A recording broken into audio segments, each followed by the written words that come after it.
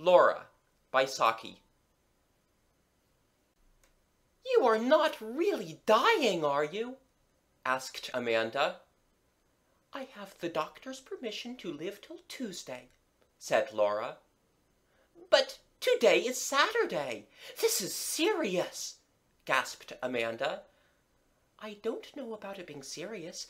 It is certainly Saturday," said Laura. "Death is always serious," said Amanda. "I never said I was going to die. I am presumably going to leave off being Laura, but I shall go on being something. An animal of some kind, I suppose. You see, when one hasn't been very good in the life one has just lived, one reincarnates in some lower organism, and I haven't been very good when one comes to think of it. I've been petty and mean and vindictive, and all that sort of thing when circumstances have seemed to warrant it." "Circumstances never warrant that sort of thing," said Amanda hastily. "If you don't mind my saying so," observed Laura, "Egbert is a circumstance that would warrant any amount of that sort of thing. You're married to him. That's different. You've sworn to love, honor, and endure him. I haven't." "I don't see what's wrong with Egbert," protested Amanda. "Oh, I dare say the wrongness has been on my part," admitted Laura dispassionately. "He has merely been the extenuating circumstance. He made a thin, peevish kind of fuss, for instance, when I took the collie puppies from the farm out for a run the other day. They chased his young broods of speckled Sussex, and drove 2 sitting hens off their nests, besides running all over the flower beds. You know how devoted he is to his poultry and garden. Anyhow, he needn't have gone on about it for the entire evening, and then have said, 'Let's say no more about it,' just when I was beginning to enjoy the discussion.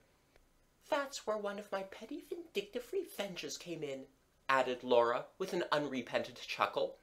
"I turned the entire family of speckled Sussex into his seedling shed the day after the puppy episode." "How could you?" exclaimed Amanda. "It came quite easy," said Laura. "2 of the hens pretended to be laying at the time, but I was firm." "And we thought it was an accident." "You see," resumed Laura, "I really have some grounds for supposing that my next incarnation will be in a lower organism. I shall be an animal of some kind. On the other hand, I haven't been a bad sort in my way, so I think I may count on being a nice animal, something elegant and lively, with a love of fun. An otter, perhaps." "I can't imagine you as an otter," said Amanda. "Well, I don't suppose you can imagine me as an angel if it comes to that," said Laura. Amanda was silent. She couldn't. "Personally, I think an otter life would be rather enjoyable," continued Laura. "Salmon to eat all the year round, and the satisfaction of being able to fetch the trout in their own homes without having to wait for hours till they condescend to rise to the fly you've been dangling before them. And an elegant, svelte figure—" "Think of the otter hounds," interposed Amanda. "How dreadful to be hunted and harried and finally worried to death." "Rather fun, with half the neighborhood looking on, and anyhow not worse than this Saturday to Tuesday business of dying by inches. And then I should go on into something else. If I had been a moderately good otter, I suppose I should get back into human shape of some sort. Probably something rather primitive, a little brown, unclothed Nubian boy, I should think." "I wish you would be serious," sighed Amanda. "You really ought to be if you're only going to live till Tuesday." As a matter of fact, Laura died on Monday. "So dreadfully upsetting," Amanda complained to her uncle-in-law, Sir Lulworth Quayne. "I've asked quite a lot of people down for golf and fishing, and the rhododendrons are just looking their best." "Laura always was inconsiderate," said Sir Lulworth. She was born during Goodwood Week, with an ambassador staying in the house who hated babies." "She had the maddest kind of ideas," said Amanda. "Do you know if there was any insanity in her family?" "Insanity? No, I never heard of any. Her father lives in West Kensington, but I believe he's sane on all other subjects." "She had an idea that she was going to be reincarnated as an otter," said Amanda. "One meets with those ideas of reincarnation so frequently, even in the West," said Sir Lulworth, "that one can hardly set them down as being mad. And Laura was such an unaccountable person in this life that I should not like to lay down definite rules as to what she might be doing in an after state." "You think she really might have passed into some animal form?" asked Amanda. She was one of those who shape their opinions rather readily from the standpoint of those around them. Just then Egbert entered the breakfast room, wearing an air of bereavement that Laura's demise would have been insufficient in itself to account for. "4 of my speckled Sussex have been killed," he exclaimed. "The very 4 that were to go to the show on Friday. One of them was dragged away and eaten right in the middle of that new carnation bed that I've been to such trouble and expense over. My best flower bed and my best fowl singled out for destruction. It almost seems as if the brute that did the deed had special knowledge how to be as devastating as possible in a short space of time." "Was it a fox, do you think?" asked Amanda. "Sounds more like a polecat," said Sir Lulworth. "No," said Egbert. "There were marks of webbed feet all over the place, and we followed the tracks down to the stream at the bottom of the garden. Evidently an otter." Amanda looked quickly and furtively across at Sir Lulworth. Egbert was too agitated to eat any breakfast, and went out to superintend the strengthening of the poultry-yard defences. "I think she might at least have waited till the funeral was over," said Amanda in a scandalized voice. "It's her own funeral, you know," said Sir Lulworth. "It's a nice point in etiquette how far one ought to show respect to one's own mortal remains." Disregard for mortuary convention was carried to further lengths next day. During the absence of the family at the funeral ceremony, the remaining survivors of the speckled Sussex were massacred.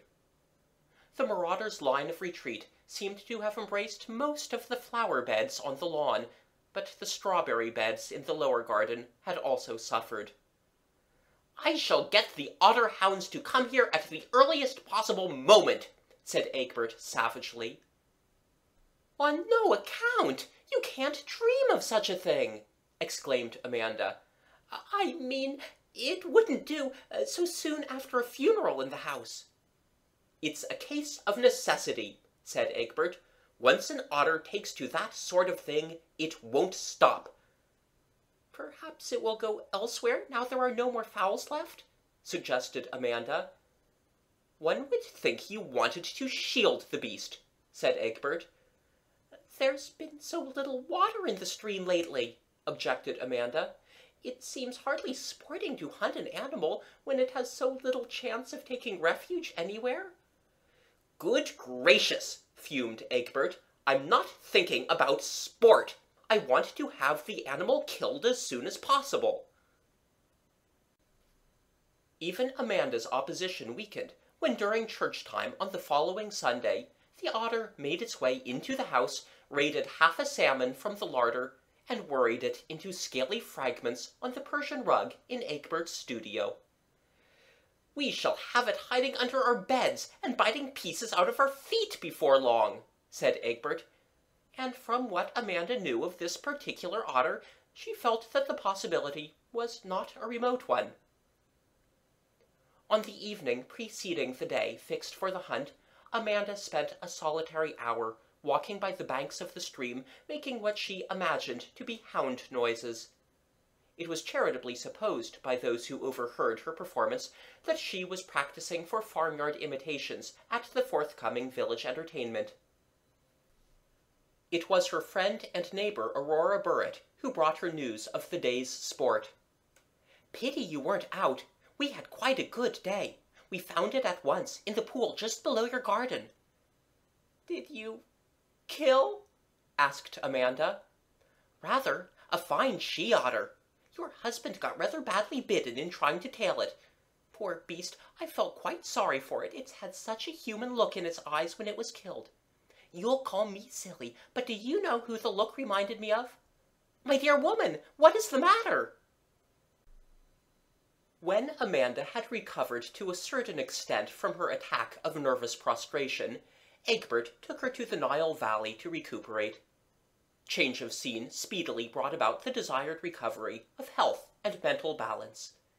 The escapades of an adventurous otter in search of a variation of diet were viewed in their proper light. Amanda's normally placid temperament reasserted itself. Even a hurricane of shouted curses coming from her husband's dressing room, in her husband's voice, but hardly in his usual vocabulary, failed to disturb her serenity as she made a leisurely toilet one evening in a Cairo hotel. "What's the matter? What has happened?" she asked in amused curiosity. "The little beast has thrown all my clean shirts into the bath.